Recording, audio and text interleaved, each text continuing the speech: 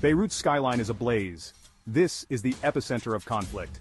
In an escalating conflict, Israel has intensified its bombing campaign in central Beirut.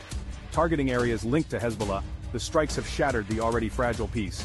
Earlier today, an Israeli bomb obliterated a building in Tayuna, a neighborhood with deep personal ties for many, including AP photographer Hassan Ammar.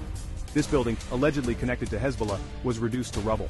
Miraculously, no immediate casualties were reported, but the fear is palpable. The attacks have not ceased.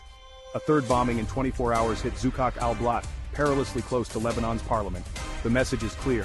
The conflict is spiraling out of control. International concern is mounting. Authorities call for immediate intervention to prevent further bloodshed. As the violence intensifies, the safety of civilians is in dire jeopardy. The world watches, hoping for de-escalation, but bracing for the worst. Stay tuned for updates on this developing story.